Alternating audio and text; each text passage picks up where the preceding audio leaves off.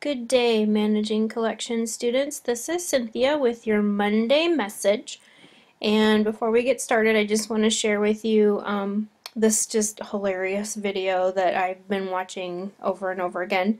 And I'll throw the link in with our announcement for the Monday message. But this is a parody of Bruno Mars' Uptown Funk in the library. So it's pretty funny, pretty sweet, and if you need a laugh, it's a great choice. So moving on, I'm gonna pop over here to Blackboard and just a couple housekeeping things. I just want to remind you, Ann and I want to remind you that when you email us, if you email through Blackboard, that is the proper way to send us an email.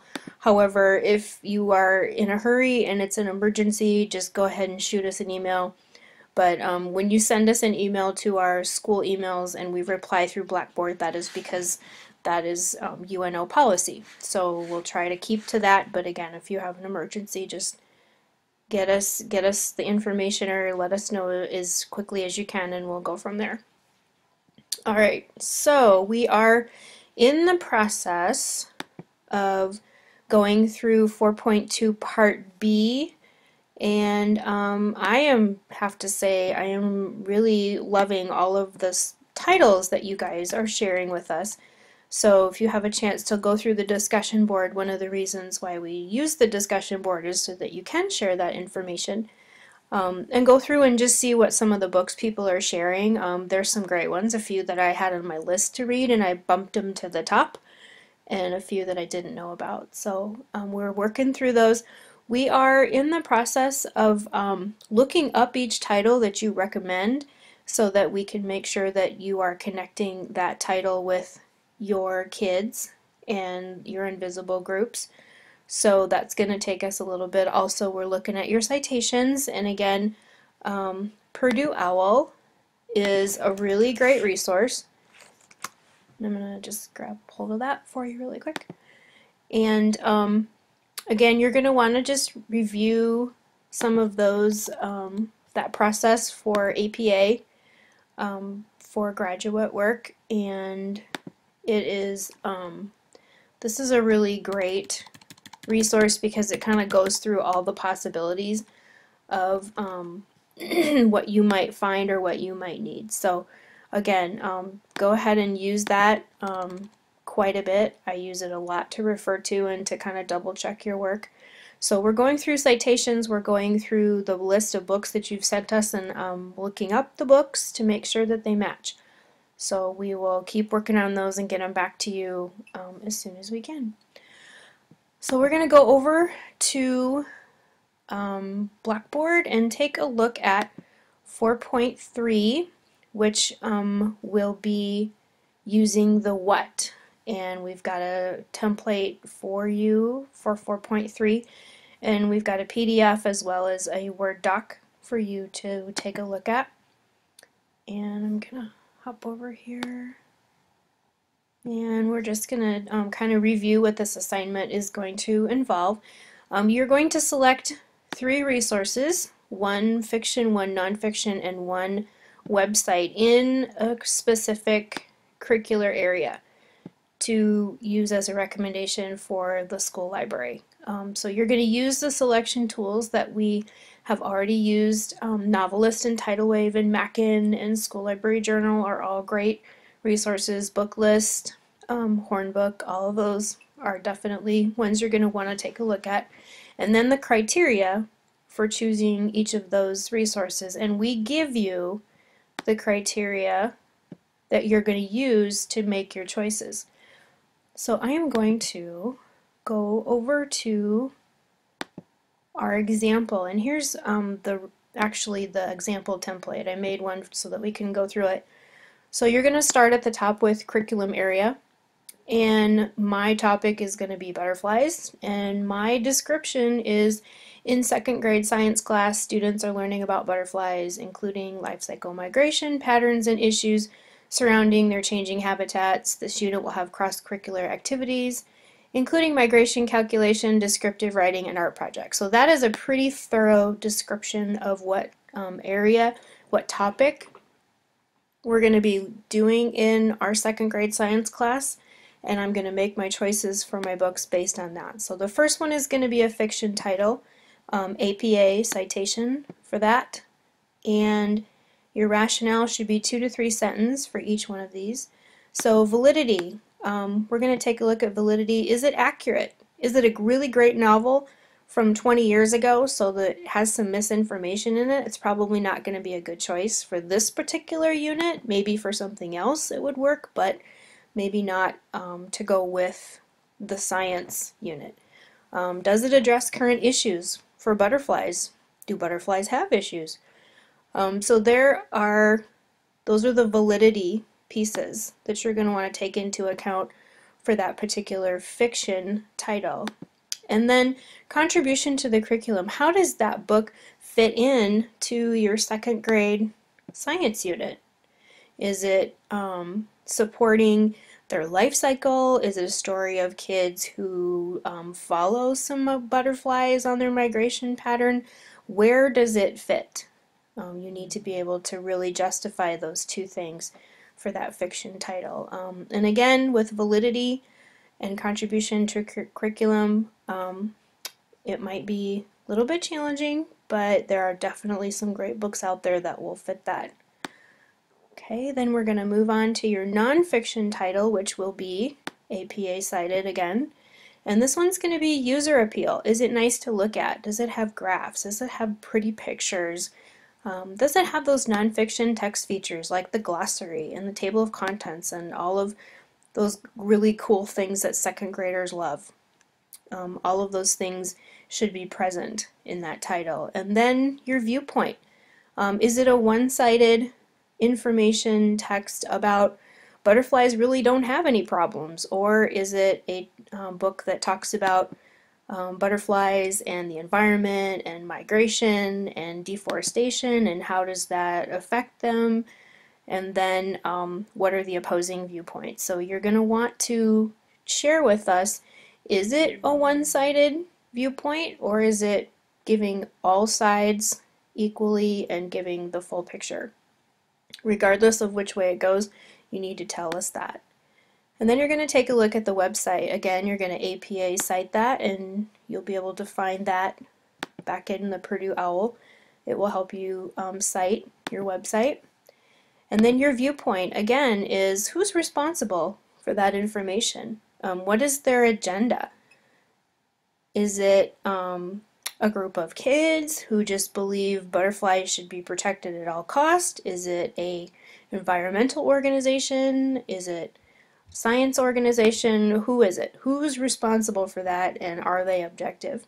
And then contribution to the curriculum. Is it just basic information about butterflies? Is it a scientist's website who's tracked them over the years and is giving their information and what they've found in regard to butterflies?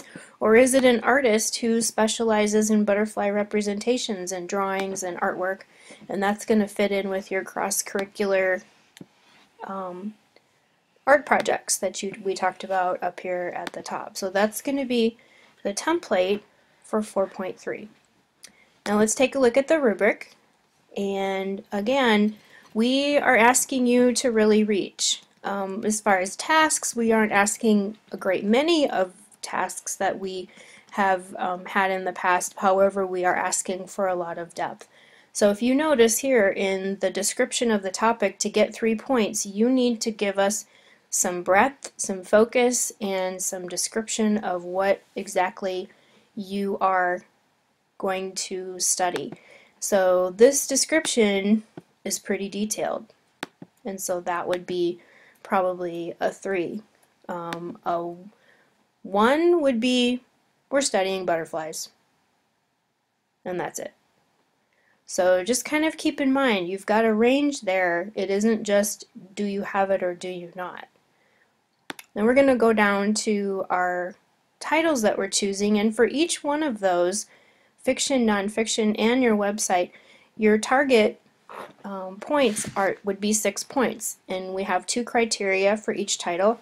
So basically we're looking at 3 points per criteria, And so that kind of tells you how we're going to break that down. And if you give us some really good rationale and some description about how that book fits into the unit, then and how it fits that criteria, then you're going to get those full points. If you just kind of do the minimum that's acceptable, you're going to get 3 to 4. And then down here at the bottom, we're going to take a look at the citations.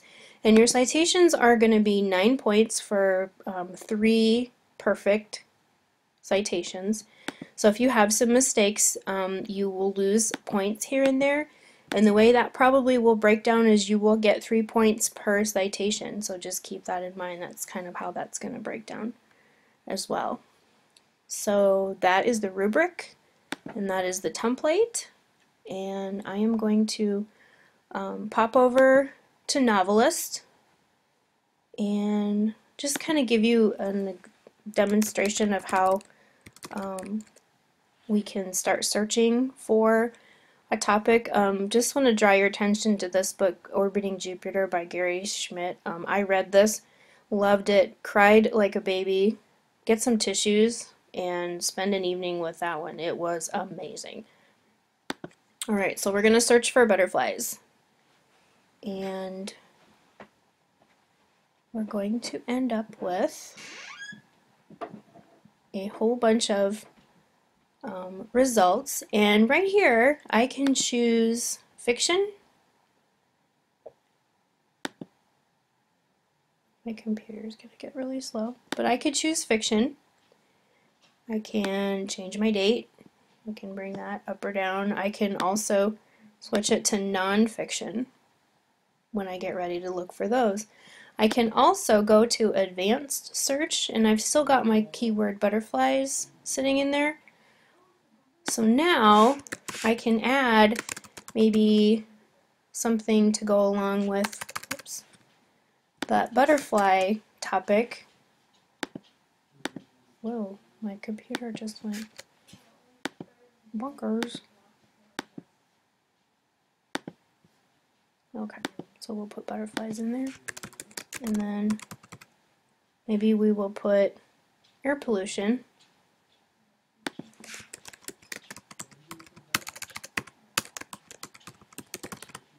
Alright, so we'll throw those 2 in there and we'll kind of see what we get. And again, we can do fiction, nonfiction, we can change the dates, and that's kind of how you can use some of those filters to really drill down and get a great choice for your kids.